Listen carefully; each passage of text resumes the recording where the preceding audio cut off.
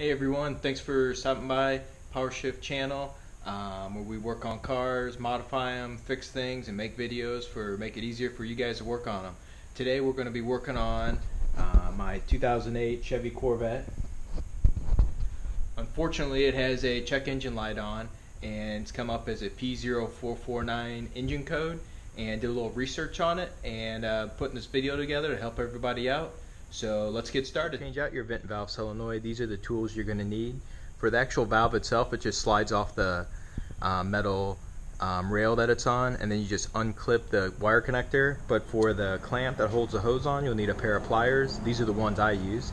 And you'll need some type of scan tool to reset the code. This is the one I originally bought several years ago. It's just a $16 one. Works perfectly fine to reset the code. I think I bought that one at Walmart. And I think about this one at Walmart also. The only reason I started using this one is because I had an airbag light on, and it also reads airbag light codes and ABS codes. And then you'll need a new part here. And this is the one I got. I got this one off Amazon. It's a Dorman 911-075 vent valve.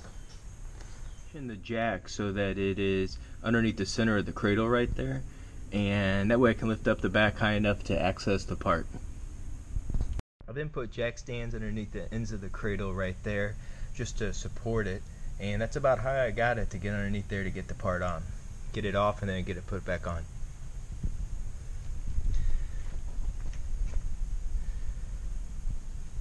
You can see the part right on the passenger side by to the right of the transmission, and this is the transmission right here, the differential, and it's just right up here, if you can see in there, and I'll have it out in just a sec.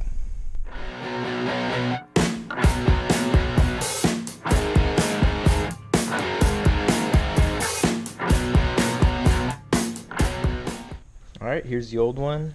When I was pulling it out, I actually broke this off right here, but I believe it just snaps in. It doesn't matter since it's getting replaced. But I wanted to show you the clip here on the back. It's got a little stop here, and when you're looking at it in the car, you'll be able to see it. It's right by the plug, but there is no fastener on it that hooks it in, so you literally just have to use a good amount of force to push it forward. I'm sorry, not forward, backwards in the car, and it will slide right off. This is a new one right here. You can see same type of clip, and this is a Dorman 911-075. So let's go put it on.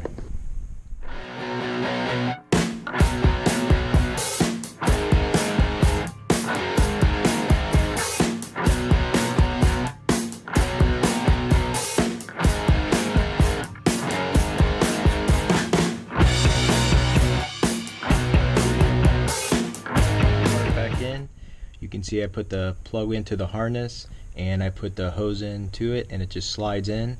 Again, this is going in from the back, pushing it forward onto that clip, and it's really easy to do. Alright, next thing to do is to delete out the code on it. I'm in my Corvette right now. As you can see, check engine light's on, but the car is just in the accessories mode. What I did is I hooked up the scan tool, which you can pick up Walmart, Amazon, anywhere. This is one I use. But I've also used ones that are $15 and they work just as good. I really picked up this one because it also does SRS lights and ABS lights. So I'm going to go into the screen.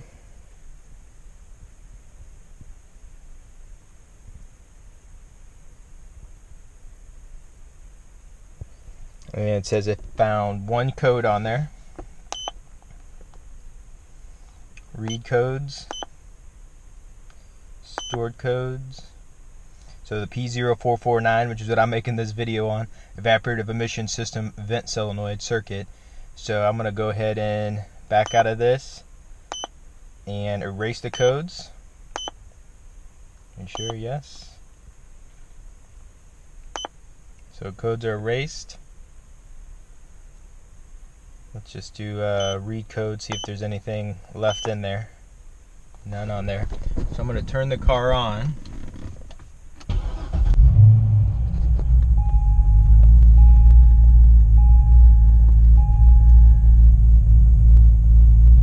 Code's off.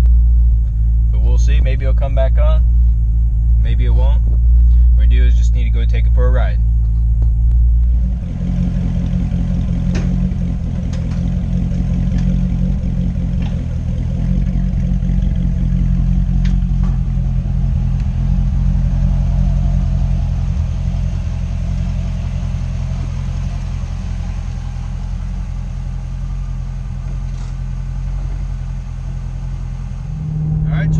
job wasn't too bad. Nobody likes having to jack up their car and crawl underneath it, but overall it was a pretty easy job. Probably only took, with getting the car jacked up, putting the part in, putting it down, and even making this little video to help out, was probably only about 30 minutes. I let it warm up for about 4 or 5 minutes before I left the house, and I've been driving it for just about 5 minutes, and so far, no check engine light on. So sometimes you get lucky on that. Just to talk about a little bit, some of the stuff that I noticed online that could be the issue was a fuse that could have been blown on it. I can't remember which one it is, but I'll put it in the description below which one to check. It could also be the harness wire or that part itself. And I had a Suburban before, and I had to replace 2 of those, so I felt good about just replacing the part. I did check the fuse, and it was good. And I figured while I was under there, I'd look at the pigtail. If you could see those videos well, the pigtail looked perfectly fine to me. So it looks like it's going to work out good here for me here. Sometimes just get lucky on it the way it works out. Sometimes it doesn't. If it wasn't, I'd probably replace the pigtail. That'd be my next course of action. But before, when I was resetting the check engine light, it would come on almost within 10 seconds. So I figure it's going good here now, so I'll consider that a success. And other thing I want to just mention to you, making these videos, because this is really how I work on my car and figure things out. I go on the internet and I rely on people that has the similar vehicles, similar issues, and what they go through, and look for them for help. And really want to put a shout out to my buddy Dave. Check out his channel. It's called The Hood Scoop. I'll put a link to it in the description, and go over there and watch his video and subscribe. He's a really good guy. We talk weekly, if not daily sometimes, just about different projects we have going on, cars we're interested in buying, and working with him or talking with him has been a big inspiration to do a YouTube channel. I know he's doing one too, so you can see he parts out Silverado trucks, so 99 to 2006 Silverado trucks, so he's got a lot of videos up there on that.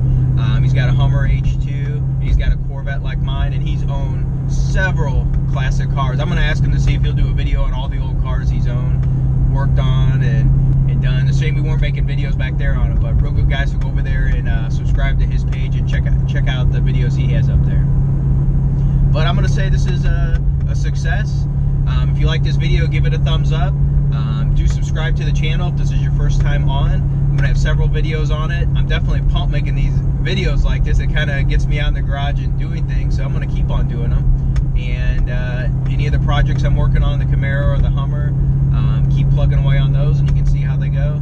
Usually keep a car for a year or 2 and then move on to another one. So have fun with those while we can, and go from there.